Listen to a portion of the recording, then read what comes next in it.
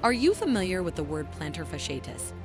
It's a condition that affects the heel and sole of the foot, causing pain, stiffness, and discomfort.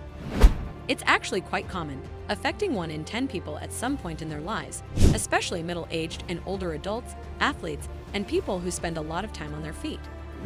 So if you suffer from plantar fasciitis and are looking for ways to ease the pain and discomfort, well, in this video, we're going to explore one of the most popular solutions, compression socks.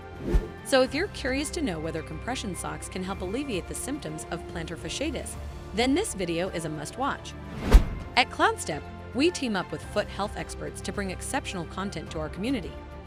Stay tuned and enjoy this valuable information.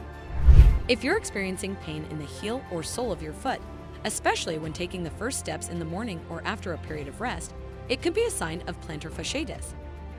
Other symptoms include stiffness or tightness in the foot, swelling or inflammation in the heel or sole, tenderness or soreness of the foot, and difficulty walking or standing for a long period. So, what causes plantar fasciitis? It's believed to be related to repetitive stress or strain on the plantar fascia, which is a thick band of tissue that runs along the bottom of the foot.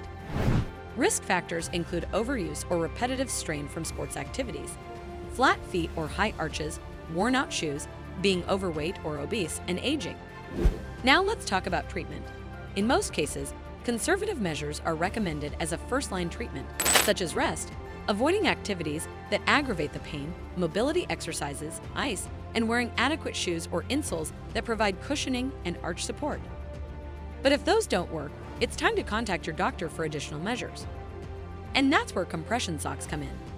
Compression socks are a type of sock that applies gentle pressure to the lower limb, improving circulation and reducing swelling.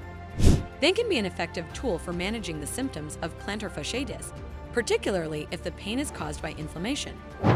The gentle pressure can help reduce swelling and improve blood flow to the affected area, as well as support the foot and ankle by reducing strain on the plantar fascia.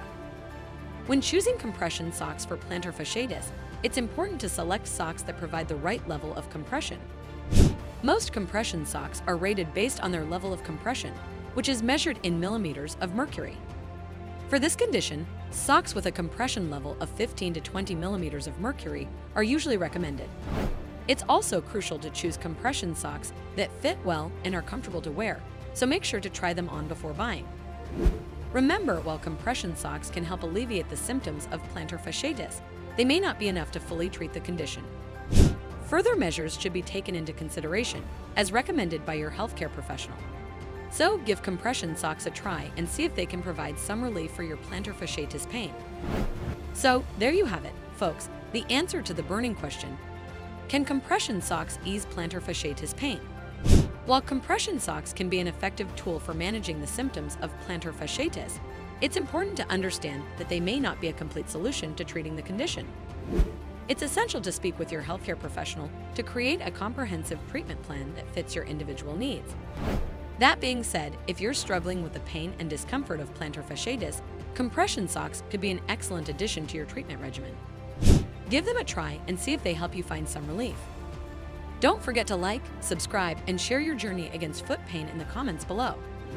Make sure to visit KloudStep.com to explore our products and gain access to exclusive content created by our team of experts. You'll find the link in the description below.